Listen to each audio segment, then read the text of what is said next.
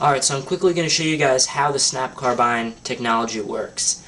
Pretty much, I have the spring over here, which I don't have installed in it, so I can demonstrate to you how the piston moves. But basically, the spring will be behind the piston completely, like this, and then it'll be covered up in the back with the stock. I'll show you how to build all these parts, but this is the beginning of the video, so it'll be constructed like that.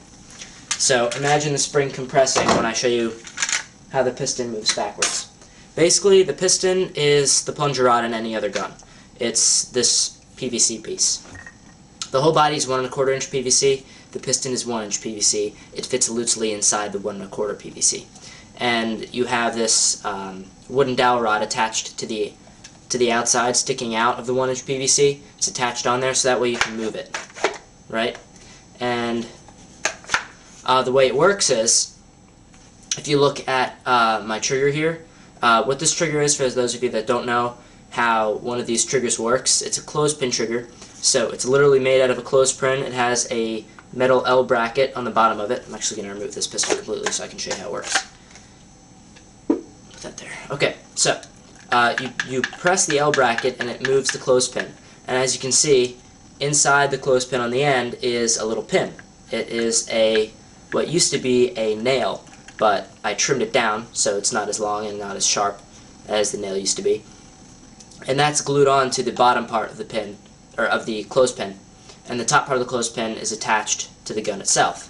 So that way when you press the clothespin, it pulls the nail out of the inside of the gun. If you look in there, there we go, there's a nice close-up. So when I pull, that's what happens. And what that does is, when the piston itself, this is what the piston looks like. It creates an air seal. Right now I'm using creating an air seal with a long shot plunger head. That creates a really good air seal inside 1 1/4 PVC.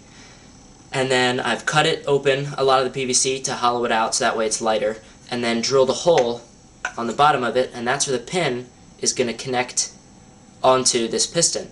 So when the piston is primed back, the pin slides into that hole and locks it there. So the spring is compressed, the piston is back, and when you pull the trigger, it releases the piston, and the spring pushes it forward inside the gun really quickly to push all the air out. So, when this is pushed inside the gun, I'm going to pull the trigger to allow this to move all the way forward.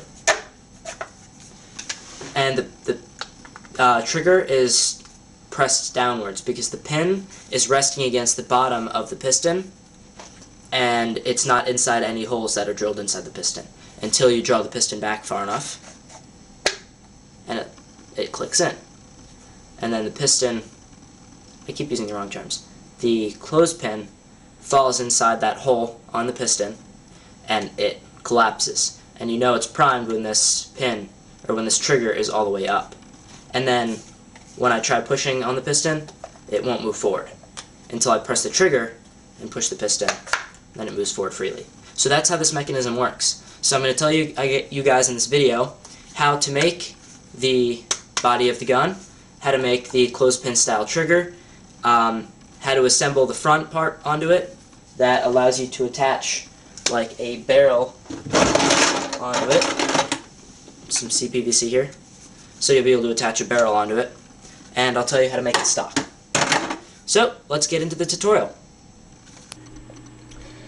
So I was going to begin this tutorial by explaining how to construct the piston itself, but sadly I lost all of my pictures from my memory card and cannot give you guys step-by-step advice on its construction. Luckily, however, I believe it's pretty self-explanatory, so we're just going to move to the next step of the build. So that means we will start off making the body piece, which I said earlier is constructed out of 1 1/4 inch PVC. For my snap, I cut this to 12.5 inches in length. Now, let's move to constructing the front of the blaster that will attach the barrel onto it. Here's a picture of what it looks like when it's done. And here is what it will look like installed in the front of the 1 1/4 inch PVC. To build this, you need to telescope the following pieces together. A 1 by 3/4 inch bushing adapter, then a piece of 3/4 inch PVC inside of that, then a piece of PSI pipe inside of that. The PSI pipe is the black piece, and that will act as a coupler for the barrel attachments. So you group these pieces together, and then screw the entirety into the front of the body piece once you've wrapped some E-tape around the entire part. Now we build the stock, which will act as a spring rest for when the blaster is completed. To build it, it is very simple. You PVC cement all the pieces that are shown in this picture, and then wrap some electrical tape around the front end so that it fits snugly into the back of the body. And then you finally screw it together. Now the next step is to cut a channel in the body piece for the bolt of the piston to guide through. This picture shows what the channel that I cut looks like. Depending on how long your piston draw is, you will need to make the length of the channel shorter or longer. Now for the catch and trigger assembly, what some people find is the most tricky part to get this to be very sturdy and to catch very well. The first thing you do is take a clothespin and drill a hole for the nail to guide through. This picture shows the pin pressed, and you can see the hole on both sides of it. Next, we take our L bracket and nail, and then we install them into position. I used super glue and epoxy, as well as some hot glue, to secure them into place. Next, trim the nail down to size, as seen in this picture. You'll need it to be long enough to get through the hole drilled in the body, and then through the hole drilled in the piston, yet short enough so that way when you depress the trigger all the way, it is pulled far enough out to allow the piston to slide forward all the way. And once this is all installed together, and you've attached yourself a grip and everything, you're pretty much done. And it should work something like this.